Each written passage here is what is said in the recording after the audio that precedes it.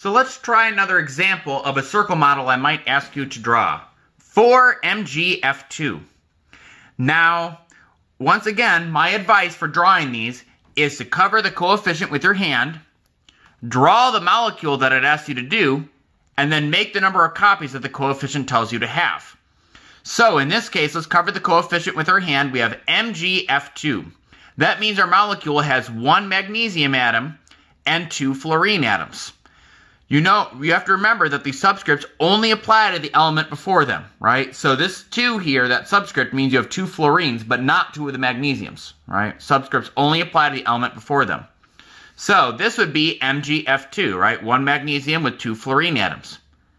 Then we uncover the coefficient. That coefficient is a 4, which says take this molecule, MgF2, and get 4 sets of it, 4 copies. So we'll do that. 1, 2, 3, 4. And there we have it, 4MgF2. Now here's an example I have that's very tricky that I put in the notes. 2N versus N2. What makes this very difficult for many students is they say, I don't know what to do with the 2. And in order to make this a little bit more clear, I'm going to go ahead and draw in the understood numbers. So for instance, 2N, there isn't a subscript.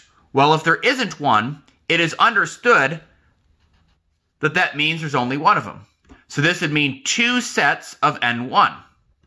And then over here, N2, well, there isn't a coefficient.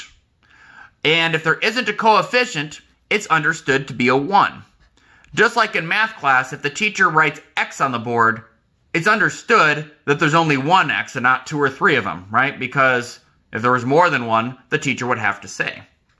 So, when we draw these, this is how it would look. 2 and 1 means you draw a single nitrogen, right? We cover that with our hand, a single nitrogen atom, and then we make 2 copies of it.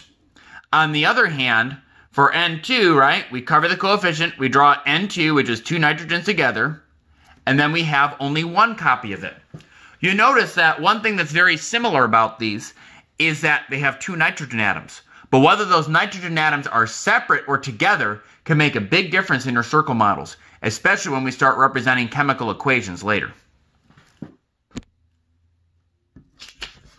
So here's one more example. The hardest ones of all for many students to draw are ones with those polyatomic compounds, where you have these parentheses in there. And I know that sometimes students look at that and say, man, Mr. Masura, you must hate us. No, I don't, but I do want to show you how to draw circle models for ones like this. This is about as complicated as they can get. Once again, my advice is to cover the coefficient and then draw the molecule we have here. Now, as we learned earlier in this class, when you have parentheses and a subscript after that, this subscript, in this case is 2, says you have 2 groups, whatever's in the inside.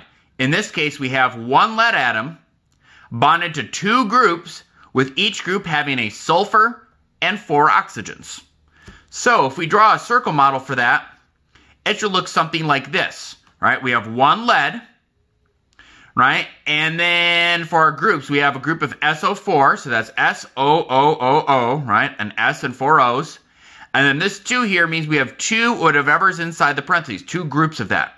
And this is all one giant molecule. That's sort of a mess, but maybe with practice, you'll find that it's so easy to understand. Now, so that's how we draw a molecule with a polyatomic ion. But then there's that annoying little coefficient I covered up, a 3. Well, remember the coefficient in front tells you how many copies to make. We made 1 copy of PbSO4 too. Well, we need to have 3 copies of it, so that means we've got to take that same molecule and copy the exact same thing until we have a total of 3 copies. And that's how it looks with polyatomic compounds. Now let's try one more here. I'm going to leave this up.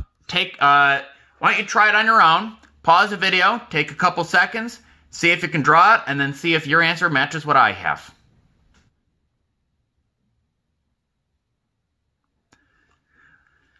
Alrighty, well, let's give it a shot. So I'm going to cover the coefficient with my hand and say, let's just see the molecule we have to draw.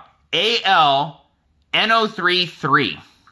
So let's see, we've got one aluminum atom in this molecule, and then we have 3 polyatomic ions. Each polyatomic ion has a nitrogen and 3 oxygens together with it.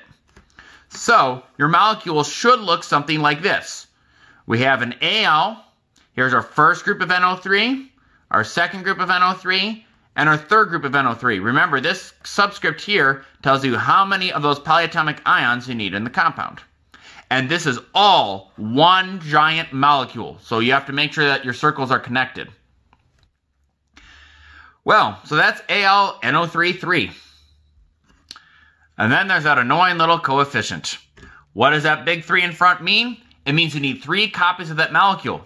Redo one of those molecules, so in order to make it all work, we have to make 2 more copies. So that would be 3AlNO3-3. We got 3 copies of that same molecule all together. Hopefully this helps you understand how to draw circle models when you have coefficients. Thanks and have a great day.